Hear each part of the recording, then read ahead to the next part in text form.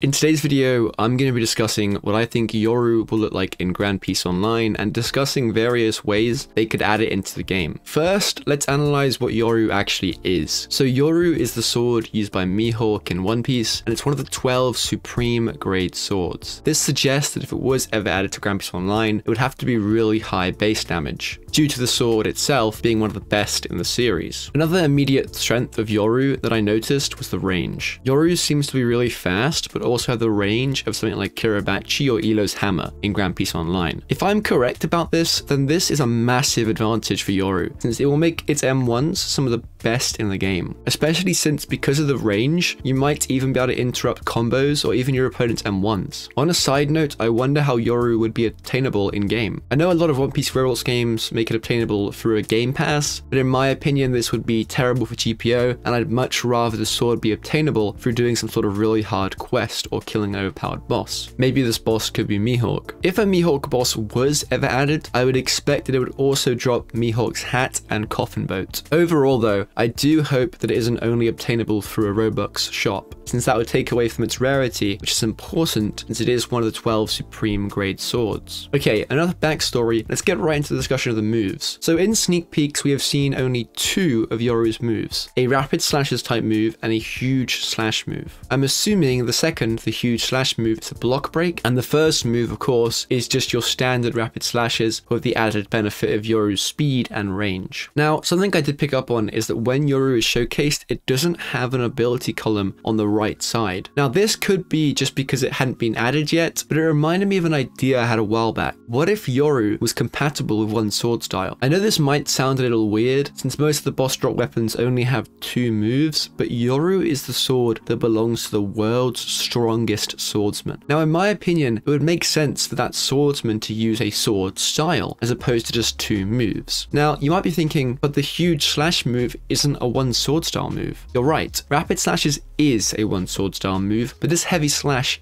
isn't. However, this links back to another idea I had and that I've talked about before on the channel. What if different swords could be used with one sword style but had their own unique ultimates or their own unique moves? Furthermore, I really do hope we get more swords that are compatible with one sword style in the future, since it is quite limiting that we only have 3 swords, and in terms of like actual mechanics, they're all almost identical. Okay, so to recap, I think there are 2 main ways for you could add Yoru into Grand Peace Online. The first would be in the form of a standard boss drop that has 2 to 3 moves, like all the other ones, or if he adds it as a sword that is compatible with one sword style but has a different ultimate attack. Or he could always go with the secret third option, adding Yoru so that it has both 2 to 3 moves normally and is also compatible with one sword style. I understand why he would make it just a boss drop though, as it would look kind of clunky to have to do Shishi Shonson with a Yoru, because the shape of the sword is somewhat awkward. However, if any game could do this right, it would probably be Grand Peace Online, since the game devs are well known for their awesome animation skills. Oh, I almost forgot, another key thing about Yoru is that it is a kokoto,